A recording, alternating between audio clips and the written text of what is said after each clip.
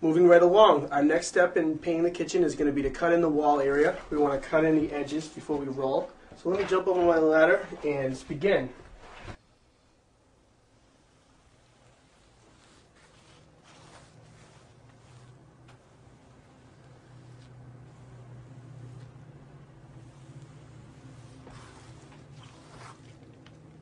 It's okay, we came a little bit over under the trim. We're using the same color paint for the trim and the walls, so it makes the job a little bit easier. I'm going to continue all the way across the ceiling. I'm applying a good healthy amount of paint to the surface and then just kind of pushing it right along the edge.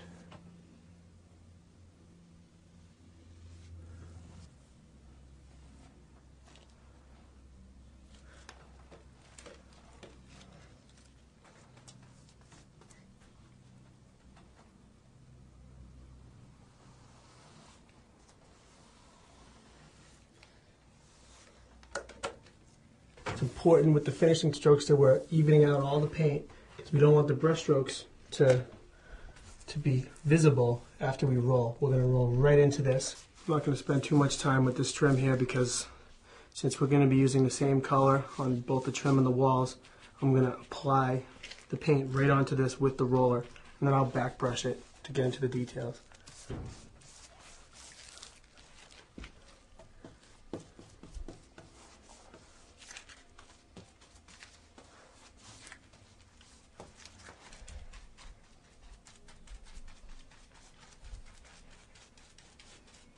Normally we save the baseboard molding for last, but in this case we're going to paint right onto it because it's the same color.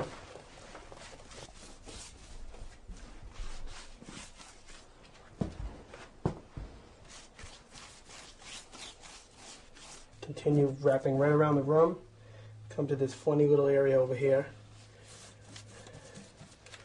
Be a lot of cutting, a lot of brush work. That's pretty common to kitchens. There's going to be a lot of small areas around cabinets and counters.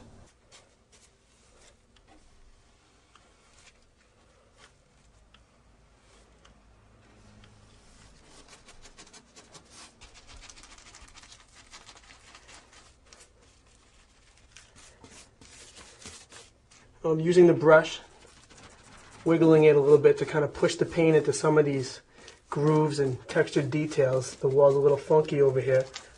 It's not really a flat surface, it's a textured area. So what I like to do is I like to just kind of push the paint onto the wall and then kind of wiggle the brush like so. You can still cut a straight line with that.